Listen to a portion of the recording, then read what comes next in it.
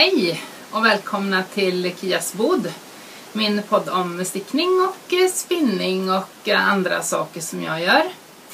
Idag är det den 14:e podden som jag spelar in och det är den 12 augusti. Idag är det min sista semesterdag. Nu har det gått 5 veckor och nästa vecka är det dags att börja jobba igen. Så får passa på att spela in en podd nu, det sista jag gör här. Sen är det dags, vardagen kommer tillbaka. Men det ska bli rätt så skönt tycker jag. Den här sommaren har varit väldigt lång och väldigt varm. Så vi är nog många som längtar efter lite svalare väder och lite höst nu. Så det ska bli bra, det känns skönt gör det. Och jag är tillbaka i växthuset. Idag är det inte så varmt och bra ljus. Och, vi kör här, ingen regn och allt är perfekt. Så då passar jag på att vara i växthuset igen. Jag har lite färdiga projekt idag som jag tänkte visa er. Och lite pyssel har jag hållit på med också. Lite andra saker än stickning. Det har blivit lite andra grejer. Och det här är en sak som jag har gjort. Jag vet inte om ni ser här. När jag var på Gotland nu sist så gick jag på stranden där och det var ju den här röda månen skulle ju komma där på, jag tror det var fredagskvällen. Det var ju så molnigt, man såg ingen röd måne, men jag gick i alla fall där på stranden och plockade lite pinnar. Medan jag gick och väntade på månen då, skulle titta fram mellan molnen. Och sen när jag kom hem så har jag borrat små hål i pinnarna och så satte jag en liten pärla emellan och så tänkte jag att det ska hänga här ute i trädgården som ett litet vindspel. Så det har jag roat mig med. Och sen när jag var uppe och badade vid våran lilla sjö så gick jag faktiskt där uppe och plockade också. Så tänkte jag skulle göra en till. En hemma och en Gotland. Så det var lite roligt. Och sedan har jag ju stickat färdigt mina strumpor. Jag hade ju stickat den ena förra gången. Och nu har jag stickat färdigt båda.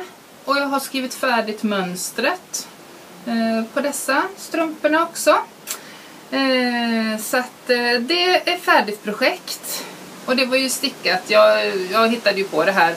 Och det var stickat i langjarn, den gröna. Och det här var lite olika rester som jag hade låg. Men den gröna var det här langjarn Javol tror jag att den hette. Det är den som har den här lilla extra trådrullen ligger i som man ska kunna förstärka häl eller ja, hur man vill. Men jag ska prata mer om de här sockorna lite senare, men nu är de färdiga i alla fall. Så. Och ett färdigt projekt till då som jag har, det är ju denna tröjan som jag har på mig här. Den hade jag inte ens börjat på när jag spelade in förra podden. Denna la jag upp till i torsdags. Torsdags eftermiddag började jag på denna.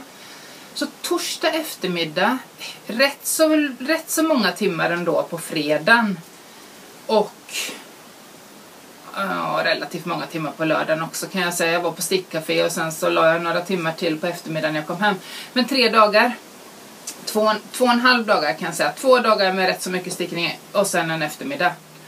Så, och det är Ranunculus heter denna tröjan. Och det är ett japanskt mönster och design är Midori Hirose. Jag skriver här nere sen för att jag uttalar ju så konstigt. Men väldigt lättstickad, lite annorlunda det var lite roligt det här för att uppläggningen var lite annorlunda. Det är lite olika, alltså lite annorlunda mönsterstickning som jag inte har gjort förut. Så det var faktiskt jättekul. Och jag har stickat denna i ett onion. Nässelgarn. Och det är egentligen ett sockgarn det här. Onion. Nu sitter det ju en lapp rakt över där. Och det har gått åt. Jag köpte 4 såna här. Just det. Och det har inte, den sista har jag inte ens börjat på. Och på den 3:e är det kvar rätt så mycket då. Och jag har förlängt, som vanligt då, blev rätt så kort ändå. Jag förlängde inte så mycket som jag brukar.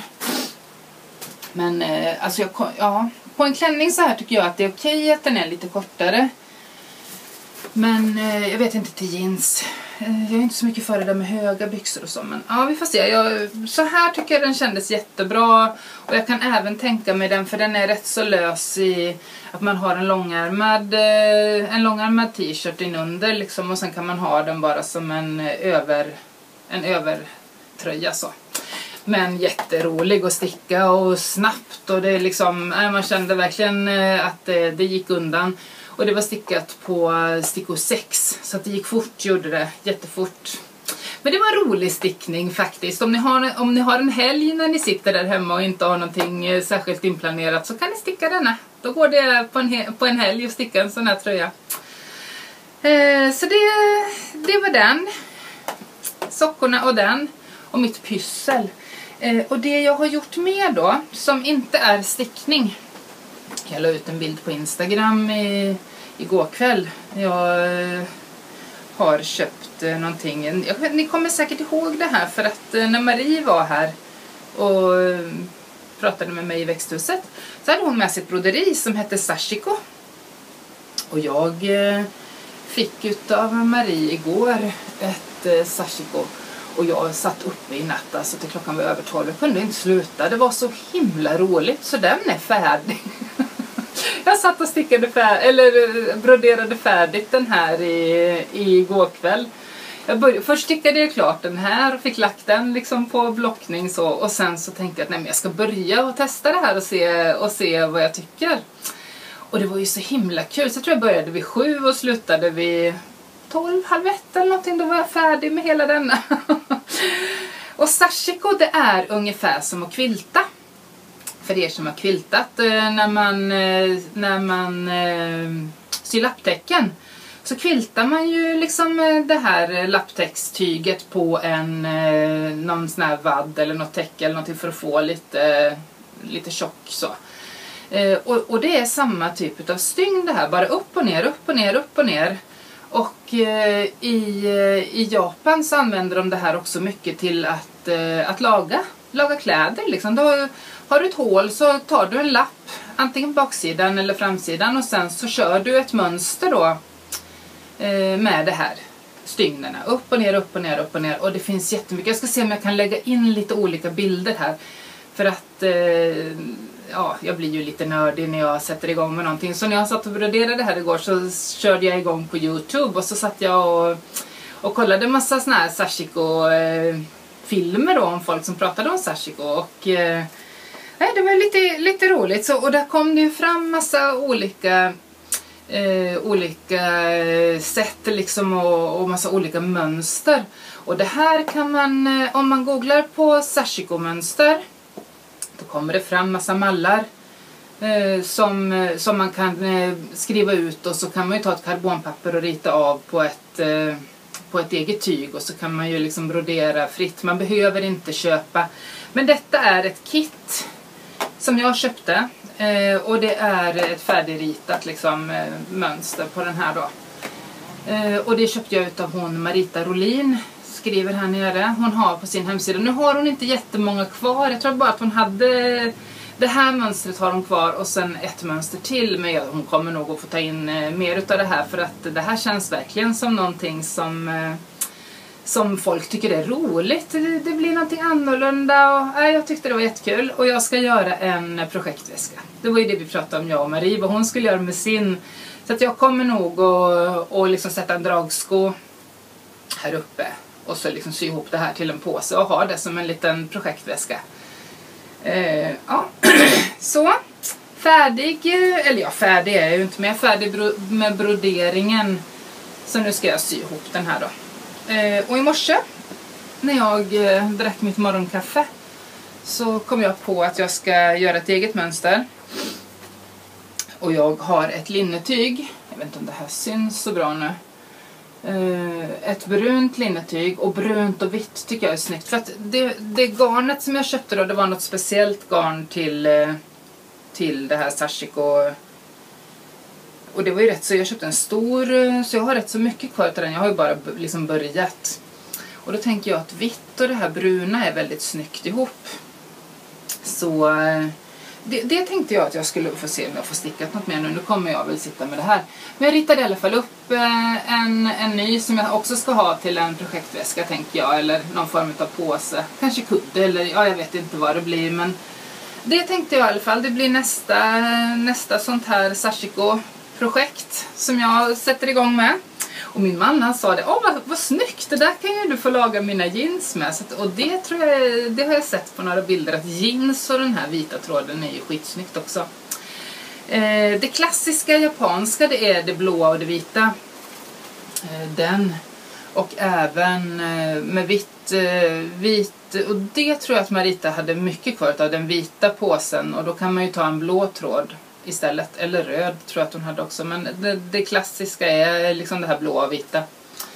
Men jag kör min egen variant som vanligt och nu ska jag göra en brun och vit, tänkte jag, till nästa projekt. Så det var det också. Och sen har jag har faktiskt stickat lite också. Vi har haft huset fullt här. Det har gått lite längre tid mellan mina poddar denna gången. För jag har haft inte alla mina barn. Jag har inte haft gotlänningarna här, för där var ju vi. Men jag har haft min stora son och hans fru och mitt lilla barnbarn. Och jag har haft Therese, Christians dotter, och hennes 2 stora killar. Och sen har Köpenhamnsgänget varit här. Så vi kom aldrig iväg till Köpenhamn, utan de kom hit. Och de har ju... Det är ju en 2-årig tjej och sen är det ju tvillingar. Och de är alltså 11 månader är de. Och jädra vilken fart. 2 stycken, du vet, som kröp runt. Och de var överallt. Och så den här 2-åringen då. Ja, så vi har varit många här i huset och det har varit väldigt mycket med barn och jag har inte haft tid att sticka och inte haft mycket tid liksom för mig själv så, men när de åkte hem sen så sa Christian, prata inte med mig. Nu vill jag bara sätta mig och sticka och vara i fred en liten stund där, så hela den eftermiddag kväll där så ja, jag kände det var så, huvudet var helt slut, helt färdig. Men jag har i alla fall, jag fick ju ändå liksom stickat lite granna och så att jag håller på med de här knästrumporna också. Och det har jag stickat färdigt den första. Och det sa Therese direkt när hon kom. Vilka fina, orange, jag älskar orange. Så ja, så de här får jag nog inte behålla, kände jag, utan de får Therese. Jag har ett par nästan likadana fast jag har med beige här, så att jag har ju ett par. Det är mest det här att man liksom vill sticka upp de garnerna man har, tycker jag. Men den första knästrumpan är färdig och jag är på gång med nästa. Och de stickar jag ju i en... Nu ska vi se här vad den hette då. Osterman Stepp. Och det räcker till rätt så mycket. Jag delade den, jag vägde den när jag började närma mig, det var nog efter hälen här. Så vägde jag upp så att jag delade upp det på 50 så att jag har 50 gram kvar här. Och då kände jag att det sista kommer inte att räcka. Så då randade jag den här med en beige för att liksom dryga ut det lite grann, och sen tog jag en orange tå. Och jag gjorde samma häl som på den där jag gjorde fel. Tyckte jag var så fint, så den gjorde jag på denna också. Med det här att jag tog en annan färg på den här sista lilla biten här. Och jag har gjort en förstärkt häl där jag har lagt... Du kan ju välja att lägga tråden... Antingen kan du dra den här tråden bakom eller framför. Och då får du en randig häl. Men här har jag dratt vartannat varv bakom och vartannat varv framför. Och då får du ett litet rutmönster som är rätt så fint, tycker jag. Så man kan ju liksom göra lite olika. Det fyller ju samma funktion att det blir en förstärkt häl. Så det gjorde jag med den. Och de andra 2 var ju också lite rester som jag hade, bara en beige och en orange. Så de ska jag komma igång med nu. Och de här gick jag ju ner lite grann i sticknummer. Jag brukar ju sticka på 2,5 och jag köpte ju nya stickor på 2,25 för att liksom tajta till sockan lite grann. Så det gör jag med denna då. Jag vet egentligen inte om det syns så himla mycket skillnad om man jämför med det andra. Men det räckte ju inte lika långt i alla fall. För den andra strumpan som jag stickade, den andra knästrumpan som jag behåller till mig nu då. Den räckte till en hel knästrumpa. Så att lite har det liksom, lite mer garn går det till denna, men det gör ingenting. Så en bit på väg på den också. Det rör på sig lite grann där. Och ska vi ta denna först nu då. Therese hade ju med sig nu då. Jag glömde ju den här stickningen i Hallsberg. Mörtel utav Kate Davis. Och jag har fått stickat färdigt en ärm på den. Och jag har liksom kommit igång med den andra. Men det var då jag la upp den här istället. För det var den här dagen när det var sådär 30 plus. Och jag bara kände, gud jag kan inte sitta med den här stora i knät. Liksom, jag måste ha något enkelt, lite lättare så.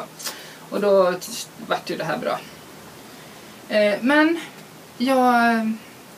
jag får berätta det här för er då. Jag har gjort fel. Jag har gjort fel på den här.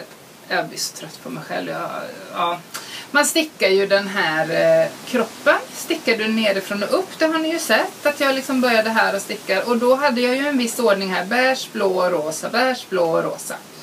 Sen när du stickar ärmen. Så plockar du upp här uppe. Uppifrån. Och så stickar du neråt. Och jag stickar samma ordning på färgerna som jag har stickat. När jag stickar nerifrån och upp. Det har jag stickat när jag stickar uppifrån och ner. Så att om ni ser här så rosa. Men där är det blå då. Och beige och blå och beige. De är liksom skiftade där då. Ordningen på den är liksom fel mot ordningen på den. Men jag orkar inte bry mig, känner jag. Jag kan inte, alltså det går inte. Och så var det någon som sa igår på Stickafet. Men i Japan, det här blir det så här Japan-inspirerat. Den Japan, broderiet i Japan. Och i Japan säger de att det ska finnas någon liten defekt på en tröja. För att liksom göra den personlig och... Ja, att det blir liksom sin egen grej. Så det här blir min egna grej liksom på den här tröjan, kände jag. Och när jag försökte förklara igår på Stickafet vad jag hade gjort för fel, så stod de och tittade, men vadå? Vi ser inte, vad menar du liksom? Så att man kanske egentligen inte tänker så mycket på det. Och jag såg ju inte det förrän jag hade stickat färdigt hela. Liksom att shit, det här blev ju fel. Så det får bli så. Jag gör fel igen på andra ärmen också. Och sen får det vara så. Jag bryr mig inte. Kände jag. Det får vara så.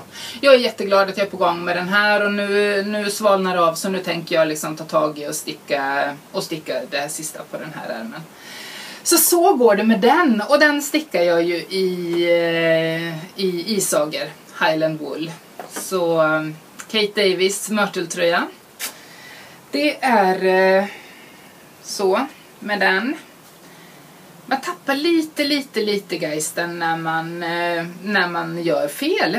Alltså egentligen spelar det ingen roll, men ändå så blir det här att man är så, nej. Och jag har ytterligare en sån grej nu. Det här är inte fel, men jag kände när jag stickade, jag håller ju på med den här Hanselhappen.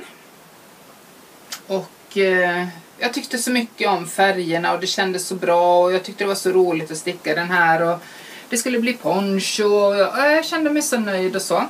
Och sen när jag sitter och stickar den här och kommer till det här mönsterstickningen här.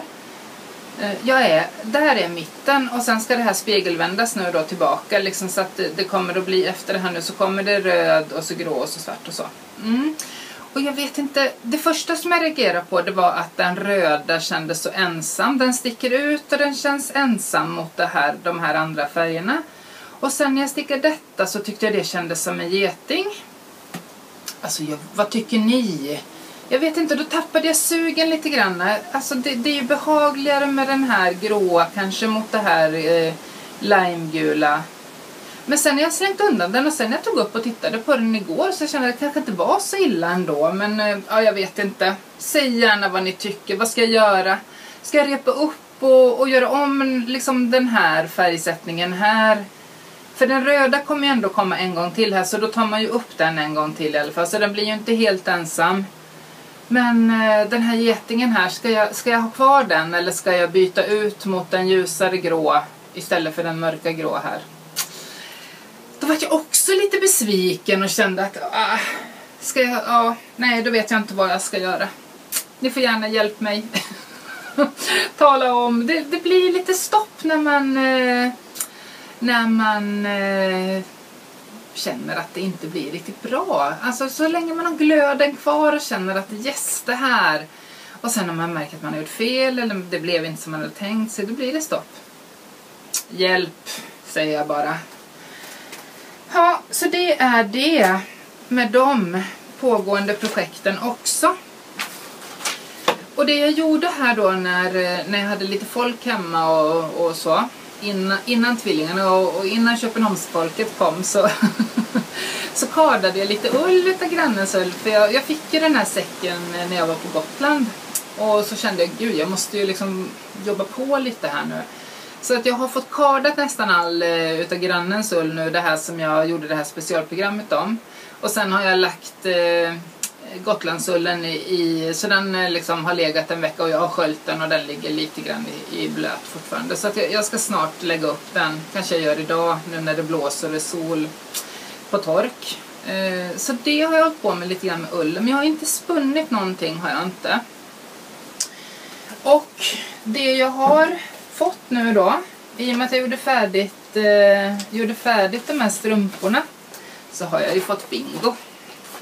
Jag har ju fått en lång rad här med bingo. Och jag lovade ju er att ni ska få någonting när jag får bingo. Så det jag har gjort nu då, det pratade jag om i förra podden också. Ni som hänger med hela vägen. Det är att jag har skrivit ner mönstret på denna strumpan. Och för den som jag ska ställa en fråga här nu, tänkte jag, till er. Och den sen väljer jag ut den då. Som kommer att kunna vinna det här mönstret på den här sockan. Och det jag undrar, det som är frågan, det är vilket är ert drömprojekt? Det här projektet som ni liksom har i bakhuvudet så här, som ni känner att någon gång ska jag sticka det här. Liksom, det är det drömprojektet. Och jag har en. Och det är Alice Starmore. Och det är Henry den 8:e heter den tröjan. Jag lägger in en bild här. Det är mitt drömprojekt. Så att någon gång ska jag sticka den tröjan. Vi får se. Men jag vill jättegärna höra vad är era drömprojekt. Och jag vill att ni kommenterar här nere. För att kunna vara med och vinna nu så vill jag att ni prenumererar och gillar och kommenterar. Och talar om för mig vilket är ert drömprojekt. Så jag kör nog en sån här... det finns i telefonen. Man kan liksom skriva in hur många svar man har fått och så kör man en sån där. Eller om jag väljer ut någon som jag tycker. Vi får se hur jag gör. Men var gärna med. Tävla om ett mönster på den sockan. Och jag har döpt den till trifolium. För att det är ju en klöver här. Och trifolium på latin är klöver. Så tänkte jag att då heter den sockan trifolium. Så. Om ni vill vinna mönster på den så är ni med och kommenterar här nere. Så, det var väl det egentligen som jag har pratat om. Och igår, jag har sagt det några gånger nu, så var jag på stickcafé hos Garnglädje. Och jag filmade lite grann därifrån hennes lilla garnbutiken där och runt omkring. Hon har så fint och så. Så att jag klipper ihop en liten film, tänkte jag, på slutet här. Och lägger in så att ni kan få se hur fint hon har det där hos Kerstin. Så det var väl egentligen det jag hade. Och sedan har jag börjat och kolla lite grann på det här med den här stickhelgen. Och pratat lite grann med 60 garner Nord. Så vi kommer nog att göra ett samarbete där. Och den helgen som vi har kommit fram till, det är den 15 och 16 september. Så kör vi. Och är ni intresserade av att vara med på den här helgen så skriver jag min mailadress här. Så får ni mejla mig. Och det som jag tänker mig det är att vi kör lördag, söndag. Och man kan vara med antingen lördagen eller söndagen eller både lördag och söndagen. Och vi kommer att ha workshop, 2 olika workshop varje dag. Så att man ska kunna vara med liksom både lördagen och söndagen utan att behöva göra samma sak. Så att vi kör nog lite, det var önskemål här om att få göra provlappar med 60 garner nord med det här shetlandsgarnet. Så att vi kommer nog att köra det ena dagen. Och sen kör vi lite ull. Och få handskas lite med ull och karda ull och prova spinna både slända och på spinnrock tänkte vi. Så att, och det får ingå lite fika och lite mat och så. Och jag tänkte mig ett pris ungefär på, om man är med på en dag så blir det 750 kronor. Och är man med på båda så hela helgen 1250 kronor. Och då ingår inte övernattning. Men man har möjlighet att liksom komma med tält och husbil och sätta upp här. Och det kostar ingenting. Alltså det finns plats här och bara vara. Så att för den som väljer det och kommer att vara här i trädgården så får vi hitta på någonting på kvällen. Om vi åker bort och köper någon mat eller om vi grillar eller hur vi gör det. Men det får var och en stå för själv i så fall. Men vi ska väl kunna hitta på någonting. Så har vi tänkt. Men vandrar hem då. Det finns 2 alternativ och det får ni kolla på deras hemsida. Det finns Kvarnen i Hyssna, skriver hemsida här. Och det finns båthuset i Sätila. Och det skriver jag här också då.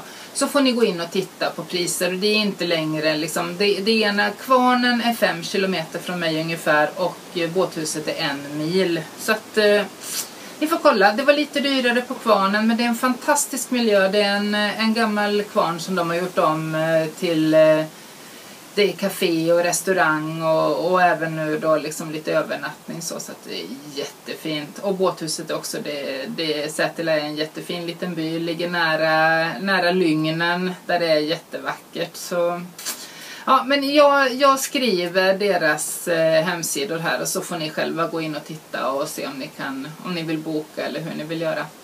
Men mejla så fort som möjligt så tycker jag att vi planerar in det här. Och jag har tänkt att är det fint väder så är vi i trädgården. Där har vi växthuset, vi har altanen, vi har lite uteplats och så. Är det sämre väder då röjer jag nu ute i Ciasbod där jag satt och poddade förra gången. Så kan vi vara där som ett alternativ liksom om det blir regn eller rusk eller så. Har vi tur så blir det en fantastisk september och då kan vi vara utomhus. Vi får se. Men glöm nu inte att kommentera på sockan, på bingot. Och mejla mig om ni vill vara med på ni kan även om ni inte har mejl så kan ni gå in på Instagram och skriva meddelande till mig. Det går också bra den vägen att anmäla sig. Så, det var väl det för denna gången. Så kör vi nu och börjar att jobba och vardagen kommer så ses vi igen om ett par veckor. Då hoppas jag att jag får lite hjälp också. Ja, det var ju det med. Kommentera gärna och hjälp mig med ponchon, med färgerna vad jag ska göra. Ha det så bra nu så ses vi om ett par veckor. Hej då!